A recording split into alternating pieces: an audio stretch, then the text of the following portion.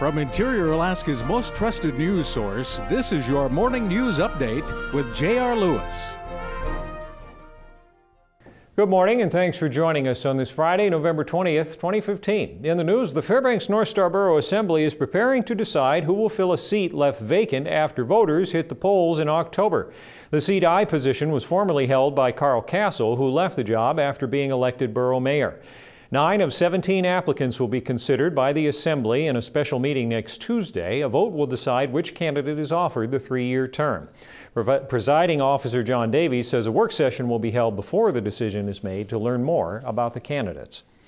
A Manly Hot Springs man has been indicted by a Fairbanks grand jury accused of holding a woman captive for weeks.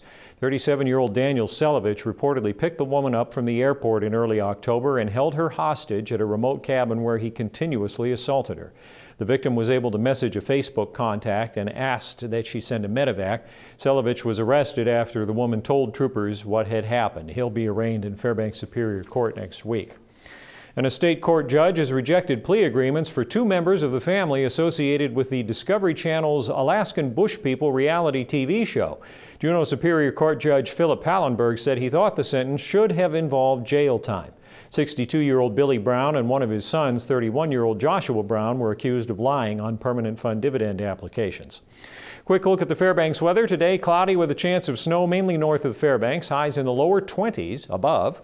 Tonight, mostly cloudy, chance of snow, lows in the teens. Tomorrow could bring 1 to 3 inches of snow with highs in the teens to lower 20s.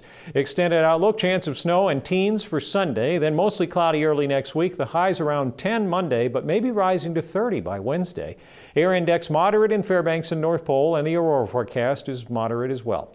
That's all we have for right now. Glad you could join us. Remember, if you want more news, sports, or weather in your pocket or purse, download our free mobile app for Android and Apple devices. From all of us here at News Center 11, I'm J.R. Lewis, reminding you again, CPR saves lives, and you can learn it quickly at heart.org. Thanks for watching, and enjoy the rest of your day.